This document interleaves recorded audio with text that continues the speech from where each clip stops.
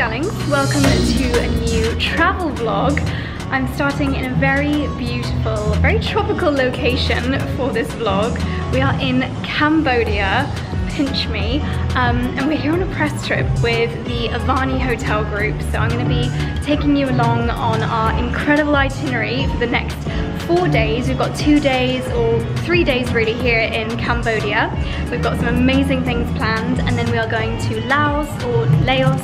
My pronunciation across this video, I'm just gonna apologize now for any mistakes. Going to Laos in a couple of days time, but we had a 15-hour flight, 2 flights to get here this morning, so I think I'm gonna be hitting a wall pretty soon. But we've just arrived, just checked in. I've had a very quick shower, so I'm gonna show you around where we are spending the next couple of days, and then I think it's time to head to the pool for a dip and a nice afternoon nap. But anyway, let me show you around and also show you what I am wearing.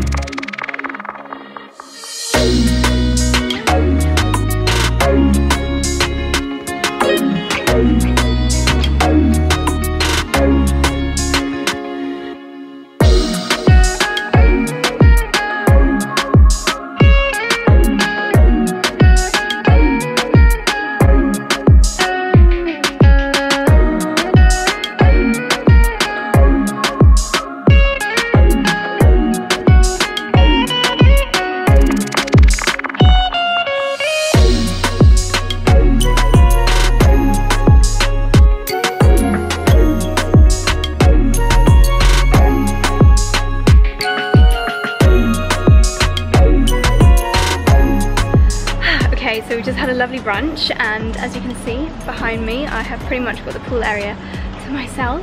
So I'm just gonna set up under an umbrella, have a read of my magazines, and have a nice little chill. Might go for a quick dip, but yeah, we've got a couple of hours just to relax and get into the time zone.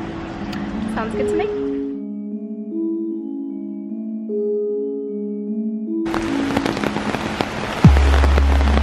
Hi darlings, so it's a little bit later now. We had a really nice afternoon just chilling by the pool. I hope you can hear me over the music in the background. As you might have just seen, the heavens literally just opened. Like 1 minute it was blue skies, and the next minute torrential downpour. So I went inside quickly and I put some deep conditioner in my hair. I'm using the Philip Kingsley elasticizer, and it's so good after a long haul flight, just really helps to nourish my hair. So I'm having a bit of a pamper. I've also just ordered a coffee. I feel like the sign of a good hotel is one that has lots of different milks, so I was able to get my oat milk cappuccino, which I'm very happy about. And I thought I would just come upstairs. This is like a nice little lounge area. I've got a little patio out there, which they're trying to tidy up really quickly, and there's a really nice bar area in there. But I thought it's 4 o'clock. The UK has been awake for a couple of hours, so I thought I would try and be a bit productive. I've done some emails, and I'm about to start doing some photo editing. But I thought I would also take this opportunity to tell you about this amazing kind of platform that I've been using lately. So as you may know, I am the biggest fan of multitasking, and I'm always trying to like improve my productivity and learn new things, whether that's improve my photography or improve my business in some way. So I have been using a platform called Skillshare, and it's basically an online learning community. There's over 25,000 different classes for creators. I believe there's over 7 million people using Skillshare, and there are so many different classes to choose from. I personally have been watching videos, and obviously you can pick them up as you want to. You can watch the whole thing, or you can press pause and like have a play and come back to it another time. I've been watching videos on photography, but what's so good about Skillshare, there's so many different classes. You can really find a course particular to your personal desires and what you want to improve upon. So for example, if I go into my classes, so these are some of the classes that I've favorited. I'll read you some of the examples. So we've got portrait photography, tips on how to shoot with natural light, and I can see that it's 40 minutes long, and it's got 14,000 people on that course. I've got a street style photography course. I've got a course specifically for mobile photography for Instagram success, because so many people say that Instagram prefers mobile phone photos. So I'm actually trying to improve how I shoot and edit my pictures on my phone. So that course has been particularly useful, and I can tell other people like it as well because 32,000 people are also doing that course at the moment. So it's a really nice community. And when I'm having a little bit of chill time, like right now, I just want to edit some photos, I want to have something going on in the background, I can just pick up tips from these courses, and it's so useful. The next thing that's on my to-do list is to look at their marketing courses. Some of these are going to be really useful for me, like product marketing, there's staples of branding from purpose to product, even SEO tips, which for me and blogging is super, super useful. So yeah, I'm just finding it a great way of learning something new instead of just putting a YouTube video on in the background. Because I have a premium membership, I have unlimited access to all of these different courses. So if you are feeling curious or creative, or you want to learn a new skill, build on your career, you can even learn a new language or just teach yourself something new, then highly recommend it. I found it really just engaging, and the whole community aspect around it is really lovely as well. You can have a little chat with other people doing it, you can share tips. And Skillshare have very kindly given me, or you guys rather, an unlimited 2-month access. So the same as what I'm using, you're gonna get that for 2 months, unlimited access trial to you guys that click the link in my subscription box. So thank you Skillshare for sponsoring this part of the video, and I'll leave the link to that trial in the description box down below.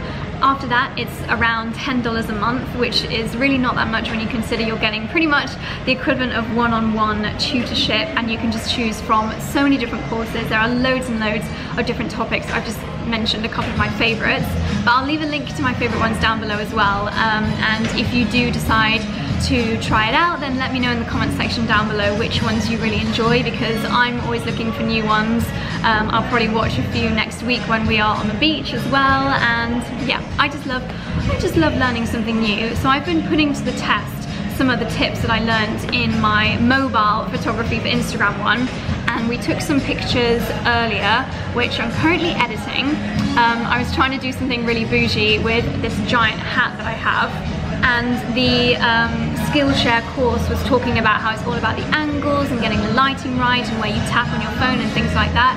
So I think we nailed it with this picture, so I'm just adding one of my own presets on there. That's how I edit my Instagram pictures, and I'm gonna post it to the gram. So that's my next half an hour sorted. I'm gonna carry on watching the mobile photography skills course, and then I think I might move on to the introduction to social media strategy. I think it might be quite beginner. It's actually from Brian Peters, who works at Buffer, which is the platform that I use to schedule my tweets. So it's like really serious industry people giving these tutorials sometimes, and sometimes it's just a normal person that happens to be really knowledgeable in a certain area. But I like listening to the pros. So yeah, I'm gonna listen to Brian Peters giving his social media strategy tips while I do some editing and enjoy my coffee. So yeah, that's my afternoon sorted. I'll see you later. My name is Brian Peters. I am the digital marketing strategist.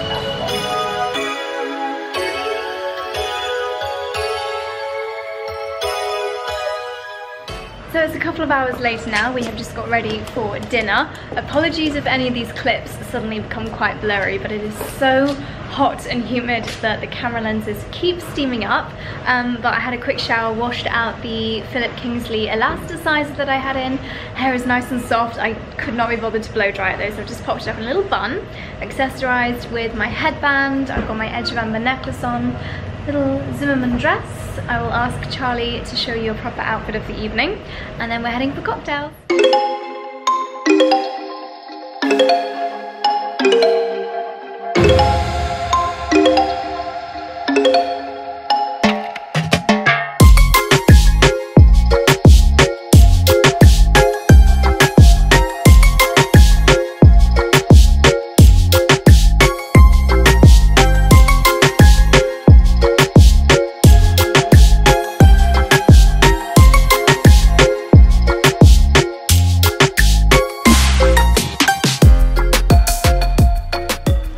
Good morning, darlings.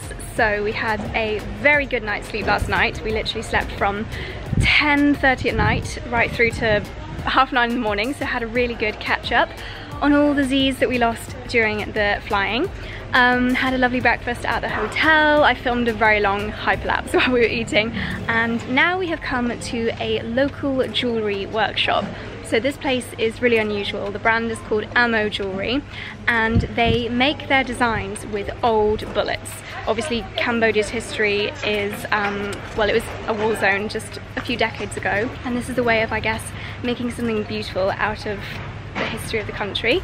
So we are going to be making our own designs, stamping it onto the jewelry, and hopefully it's going to be a really nice accessory. So let's go inside and learn how to do some jewelry making.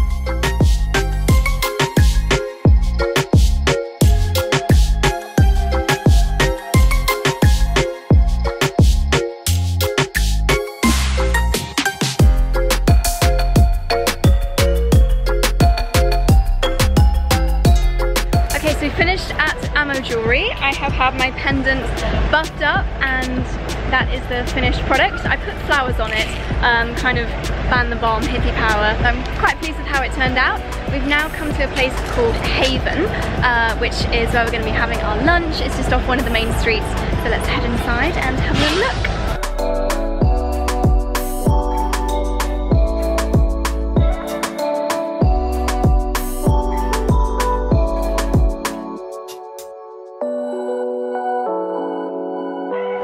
Wow, so we have just had an incredible lunch here at Haven, am I in focus?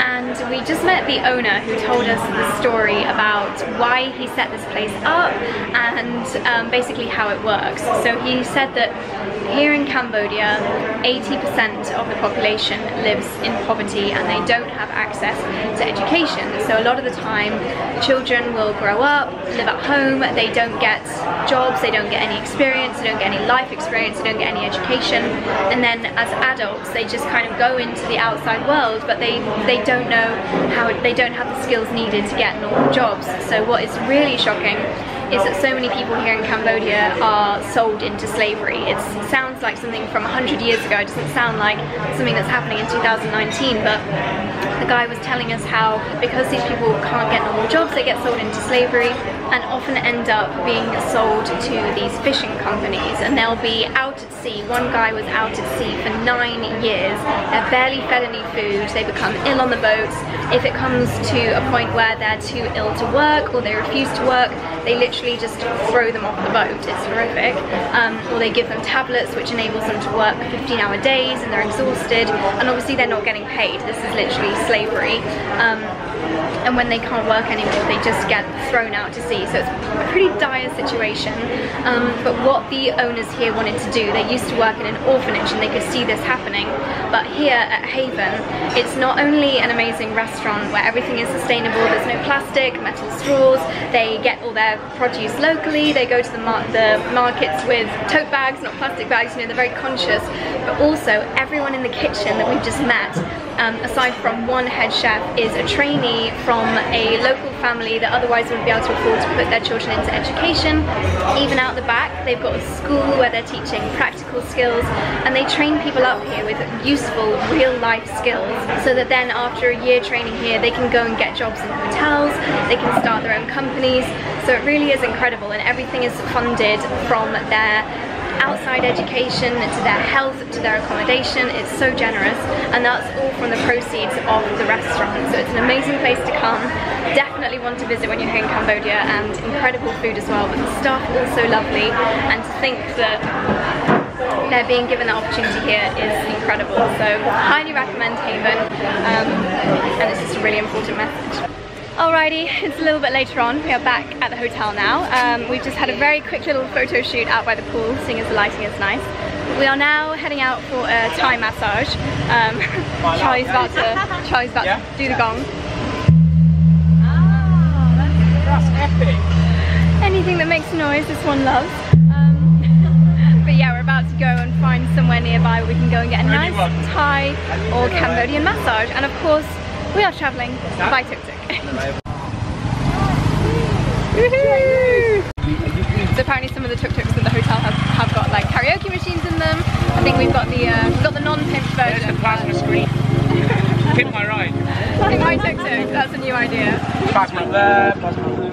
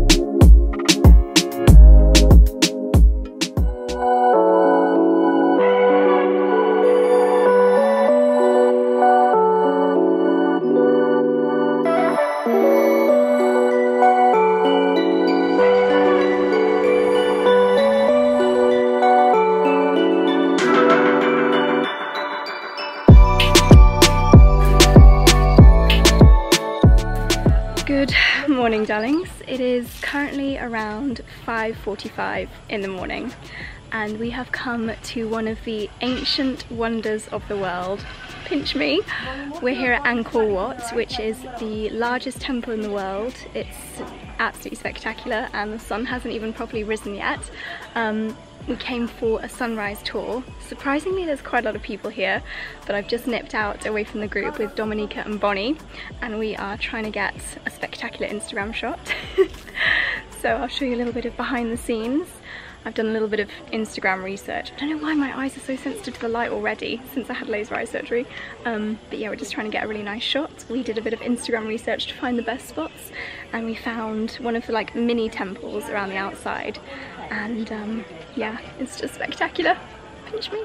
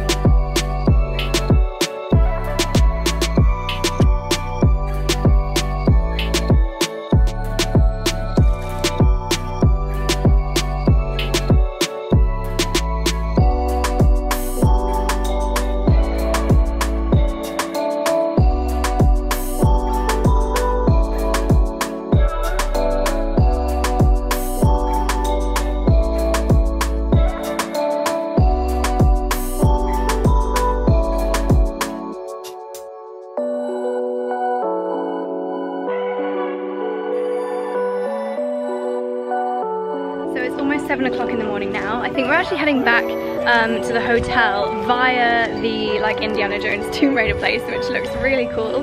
But that's the sunrise morning tour. You just kind of come, you find your spot, it's very peaceful, you watch the sunrise, which was beautiful, and then you can wander around. We had a look through some of the kind of outside areas of the temple. You can't actually go in the main part of Angkor Wat, but around the outside you can see the ancient scriptures on the walls, which was incredible, and our guide could read some of the ancient script, which was amazing to hear about the kind of mythology and the stories that are being told on the walls there. We saw some of the statues which had actually been beheaded and their heads have been stolen. I think that was about a couple of centuries ago.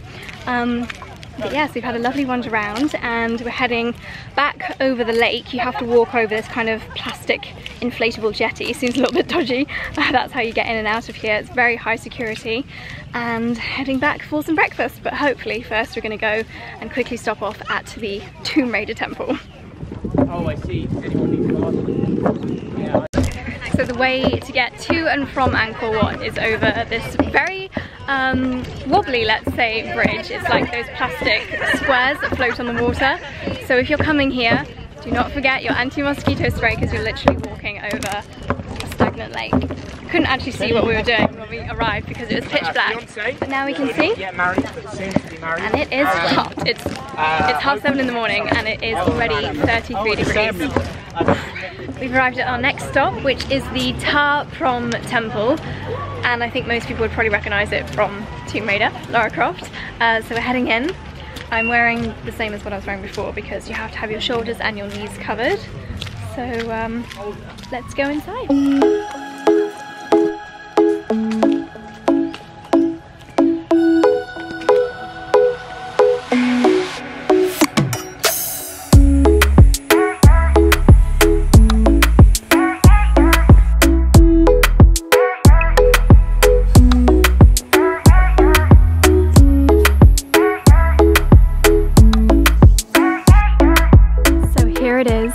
Tomb Raider temple, as it's known, or Ta Prohm. As you can see, there is a tree growing straight out the middle, which is actually sadly slowly destroying the temple.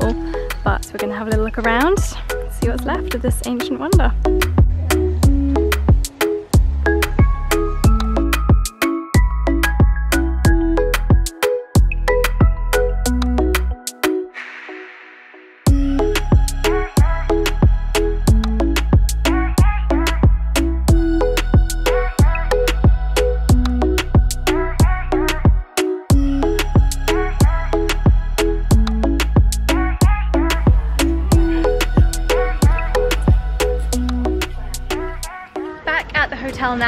it is finally a normal time of day. We've just had a lovely late breakfast. As you can see, I am poolside posing.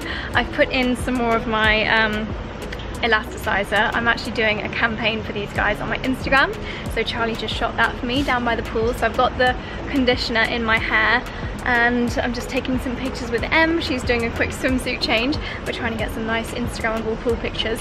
Once again, I have the pool area to myself. I feel like this hotel is a bit of a hidden gem, but it's so beautiful. So we're just enjoying the last few hours here because tonight we are flying to Laos, or Laos. And yeah, we just got a couple of hours to relax and get some snaps. So I'll show you a little bit of behind the scenes. Okay darlings, it's a few hours later. We just had a nice lunch here at the hotel and now we are moving country. We're flying to Laos. It's an hour-and-a-half flight away. Our flight is in just over an hour, so we're getting a minibus now to the airport.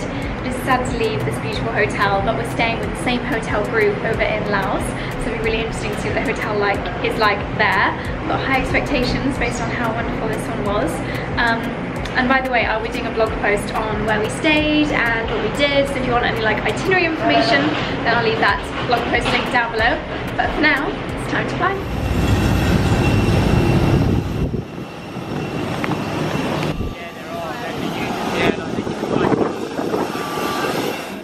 And a short flight later and we are now in Laos. We've just checked into the Avani Luang Prabang, I hope I've got that right, which is just 10 minutes from the airport. The hotel that we've seen so far looks rather stunning. It is a French neoclassical design. I believe it used to be a military barracks. Yeah, it used to be a military barracks. But you wouldn't be able to tell. There is nothing military about this place anymore. It is absolutely stunning. Like, it's quite military in terms of its layout, but not the decor. Yes, it is beautiful. We are, I don't think this is even one of their like mega suites, but this room is gorgeous, absolutely huge. It's part of the Avani Plus collection apparently.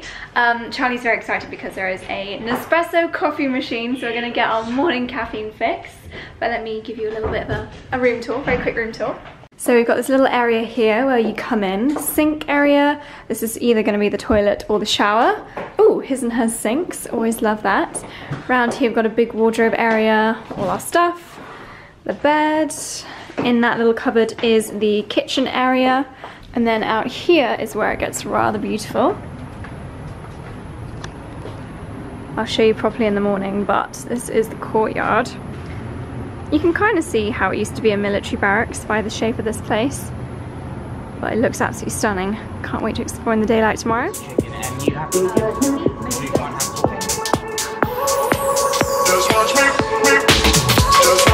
I won't make it easy for you now. You got 2 minutes of my time.